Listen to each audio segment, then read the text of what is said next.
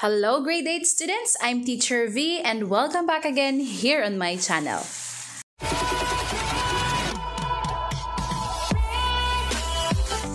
Itutuloy natin yung lesson natin about conditional statements. Kung bago ka pa lang sa channel ko, wag mong kalimutang i-click yung subscribe button para lagi kang maging updated sa mga videos na i-upload ni Teacher V. Pwede mo rin itong i-share sa mga kaklase mo, lalo na yung mga nahihirapan sa math. At mag-like and comment ka na rin sa video natin na to para lalong ma-inspire si Teacher V. So, tara, simulan na natin.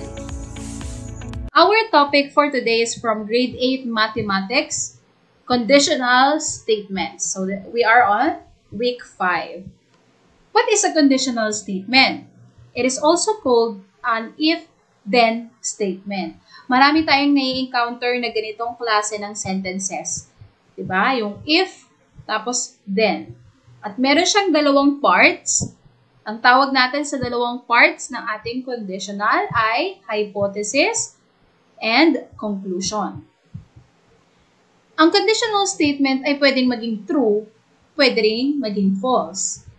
Magiging true siya kung ang ating hypothesis and yung ating conclusion ay parehong true. So, true siya, yung ating conditional.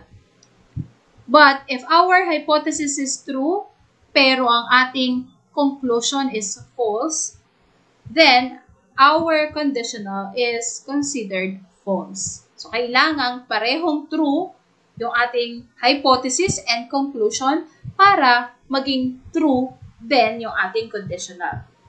Magbigay tayo ng mga sentences na nagpapakita ng conditional. You pass the exam, you can graduate. Gagawin natin yung sentence na to na conditional. Again, sabi ko kanina, conditional kung merong if at merong then. Okay? So, lagyan natin ng if tapos then sa ating sentence. Ang magiging conditional statement niya is, if you pass the exam, then you can graduate. Okay, so nakita ninyo na meron na tayong if, meron na rin tayong then. So ito yun. If you pass the exam, then you can graduate. Nabanggit din kanina na meron tong dalawang parts, yung hypothesis and yung conclusion. Alin kaya sa palagay ninyo ang ating hypothesis and conclusion? Ang hypothesis dito ay yung you pass the exam. Ay, ito yun. Ayan. Tapos, ang ating conclusion is yung you can graduate.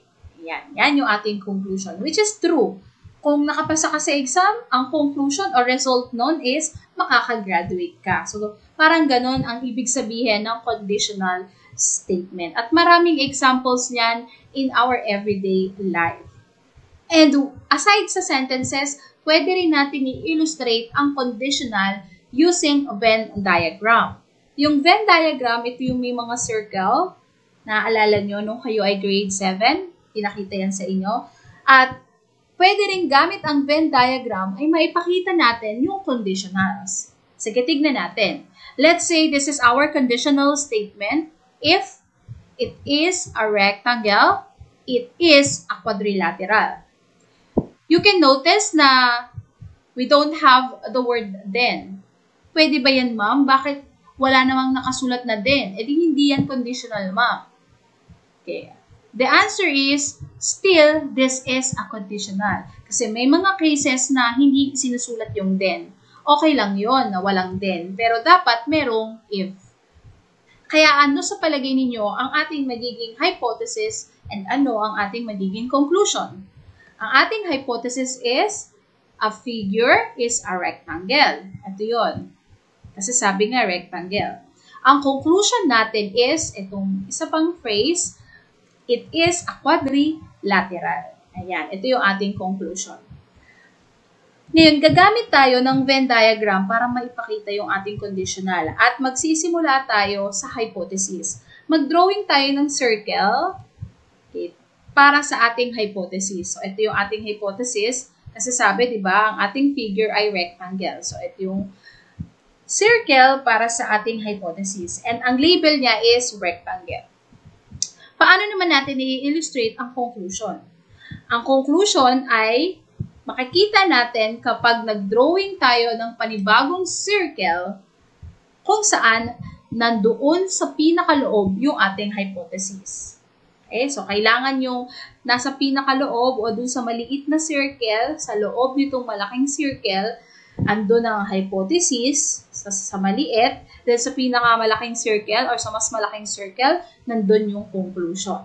Ayan. So, yan yung illustration ng conditional gamit yung Venn diagram. Ibig sabihin, ang rectangle ay quadrilateral. Isa pang example, gamit ang Venn diagram, if you play a violin, then you are a musician. Ang ating hypothesis is you play a violin. And our conclusion is you are a musician. So ngayon, ang ating hypothesis, ang una nating lagyan ng circle, yun na nga yun, yung violin. At mas malaking circle ang para sa ating conclusion. At kailangan yung malaking circle nandun sa loob yung ating hypothesis. Ayan. Okay, so this is how we illustrate our sentence in our example. Now, let's interchange the conclusion and hypothesis. Pag sinabi natin interchange, papalitan natin ng pwesto yung hypothesis and conclusion. Tignan natin kung magiging true pa rin kahit pagpalitin natin ng pwesto ang hypothesis and conclusion. This is our conditional statement. Ito yung kanina pa. Example, if it is a rectangle, it is a quadrilateral. Ang hypothesis natin dito is yung a figure is a rectangle, ito yun. And ang ating conclusion is it is a quadrilateral. Kapag in-interchange natin yan, imbes na una nating isulat ang hypothesis, ang una nating isusulat is yung conclusion. Ang tawag nga pala natin doon ay converse. Okay? Converse statement. Okay? Ito yung conclusion natin, di ba? So, imbes na sa huli mo siya ilagay, siya yung unang i-mention mo sa sentence mo. If it is a quadrilateral, it is a rectangle. Okay? So, pinagbaliktad mo lang itong conditional. Ang tawag natin doon, again, is converse. Ngayon, tignan natin kung magiging true pa rin yung ating statement pag pinagbaliktad natin yung hypothesis and conclusion. Tignan niyo yung ating converse statement. Is it true or false? If it is a quadrilateral, then it is a rectangle. The answer is false. Okay? Hindi true ang ating statement na to. False. Bakit? Kasi hindi naman lahat ng quadrilaterals are rectangle. Meron pang square. Pwede rin ng trapezoid. So, hindi natin pwedeng sabihin na true yung ating converse statement. Okay? This is false. Another example ulit, conditional statement natin is, if the triangle is equiangular, then it is equilateral.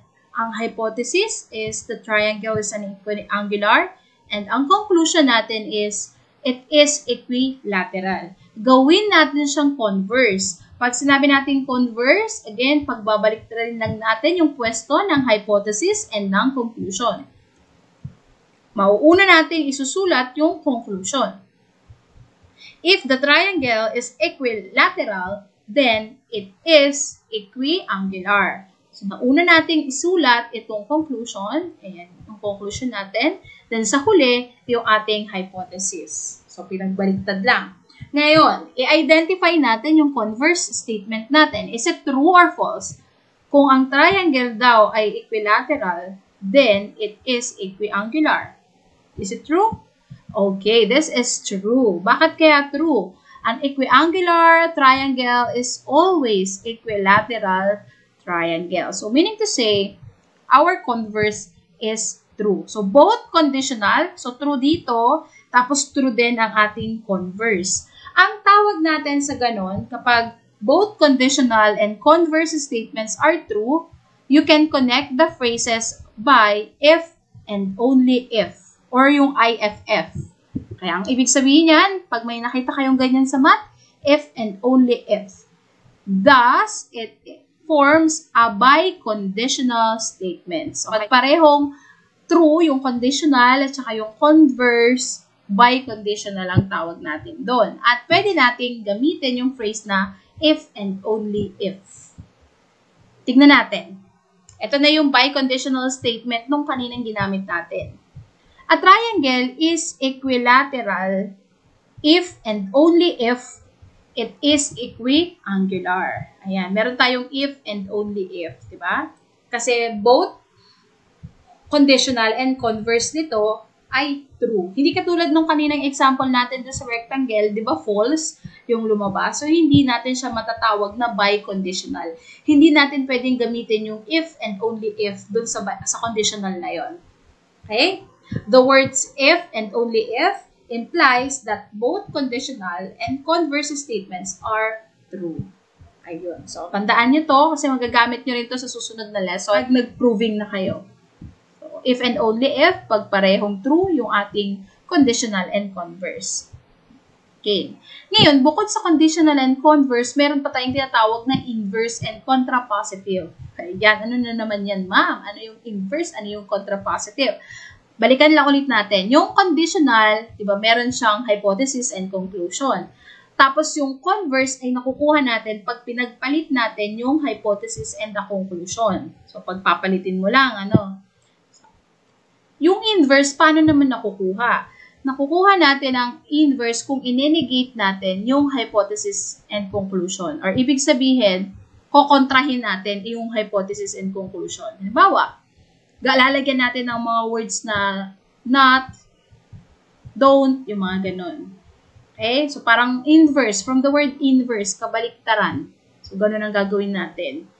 Kokontrahin natin yung ating mga hypothesis and conclusion sa inverse. Ngayon, ano naman yung contrapositive? Yung contrapositive, negate the hypothesis and conclusion of converse statement. Okay? Pag contrapositive naman, ang kukontrahin mo is yung converse. Or, iba pang way para makuha mo yung contrapositive, pagpalitin mo tong pwesto ng inverse. Okay? Pagpapalitin mo lang yung pwesto nila. Kasi ganun ang mangyayari sa converse, pagpapalitin yung pwesto. Okay? Pero dito, kukontrahin mo din yung ating statement sa converse. Para mas maintindihan nyo yan, kasi syempre, medyo parang magulo pa rin, di ba? Ang dami kasi. Magbigay tayo ng mga example. Ang conditional natin is ito. If you eat vegetable, then you are healthy. Ang hypothesis natin is you eat vegetable. Ang ating conclusion is you are healthy. Pag kinuha natin yung converse, pagbabalik rin lang natin yung posisyon ng conclusion and hypothesis. So, magiging, if you are healthy, then you eat vegetables. Nakita ninyo?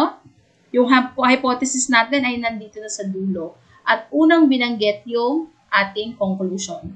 Ngayon, paano yung inverse? Yung inverse, kukontrahin mo ngayon itong statement ng conditional. Okay. Ganito yan. Lalagyan mo ng not. Ayan. If you do not eat vegetables, then you are not healthy. Okay? So, kinontra mo to or parang kabaliktaran ng sinasabi ng conditional, yung inverse. Lalagyan mo nga ng not. So, if you do not eat, ito, if you eat, then you are not healthy. You are healthy. Okay? So, yan yung inverse. Ngayon, ang contrapositive naman is, gagawin mo, magbe-base ka sa contrapositive dito sa converse. Ito naman ang kukontrahin ng contrapositive. Tignan ninyo. If you are not healthy, so ito yon, nilagyan lang ng not. If you are not healthy, then you do not eat vegetables. Okay? So, nakita ninyo yung pagkakaiba? Pagkakaiba-iba nitong apat. So, ito, ang kukontra sa kanya is yung inverse. Yung converse naman, ang kukontra sa kanya is yung contrapositive. Okay? Isa pa. Tignan natin dito sa conditional. If a triangle is a right triangle, then it has a 90-degree angle. Okay? Ito yung underline, yung may underline, yun yung hypothesis. Pagdating sa converse, nagbaliktad lang. If a triangle has a 90-degree angle, then it is a right triangle. So, yung hypothesis na nandito sa unahan, dito napunta sa dulo. Kunin natin yung inverse. Kukontrahin mo ngayon yung conditional dito sa inverse. Lalagyan mo nga ng mga not or no, mga ganun. So, ang inverse natin dito, if a triangle is not a right triangle. So, ito, nilagyan mo lang ng not. Then, it has no 90-degree angle. Okay, so nilagyan mo ng, imbis dito sa conditional, it has, dito, it has no. Okay? Tapos, itong contrapositive, dito, itong kukontrahin ng contrapositive is yung converse. If a triangle has no 90-degree angle, then it is not a right triangle. So, nilagyan lang niya ng no dito, tas not dito. Okay? Isa pa. If it is an eagle, then it is a bird. Kapag baliktarin mo lang yan, yung hypothesis ay mapupunta sa dulo.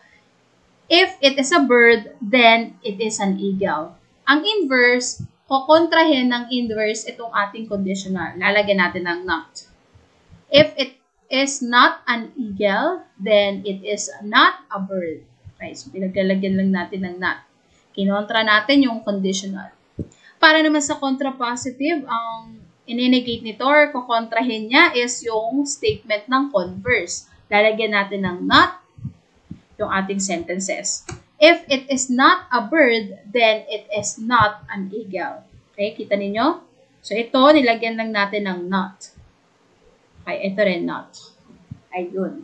Isa pa, ang conditional natin is, if the diameters of two circles are equal, then the circles are congruent. Pag naging converse yan, ito siya. If the two circles are congruent, then the diameters of the circles are equal. Okay, so pinagbaliktad lang natin yung ating hypothesis na punta dito sa dulo. Then, yung inverse, kukontrahin niya yung ating conditional. Lalagyan natin ng no or not. Ayan. If the diameters of two circles are not, okay, dito may nilagay siyang not, not equal, then the circles are not congruent. Okay, so yan yung inverse natin. Yung contrapositive, kukontrahin niya is yung converse. Yun yung lalagyan niya ng not. So, if the two circles are not congruent, then the diameters of the circles are not equal. Okay, so ito yung kinontra niya. Nilagyan lang ng not dito. Then dito, nilagyan ng not equal.